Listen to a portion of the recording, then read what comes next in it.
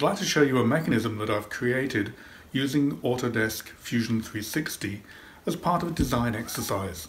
It was inspired by a book called Making Mechanical Marvels in Wood, and this was the original.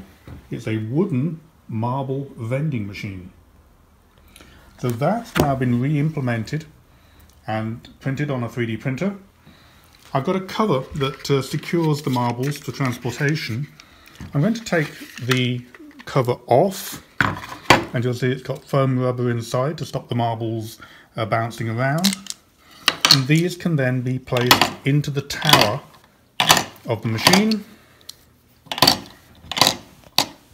And each rotation of the handle will release one marble on the tower.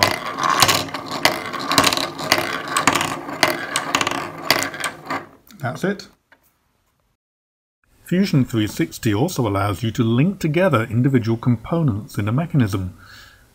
This is an example where by turning the handle, the whole mechanism is simulated to be operating.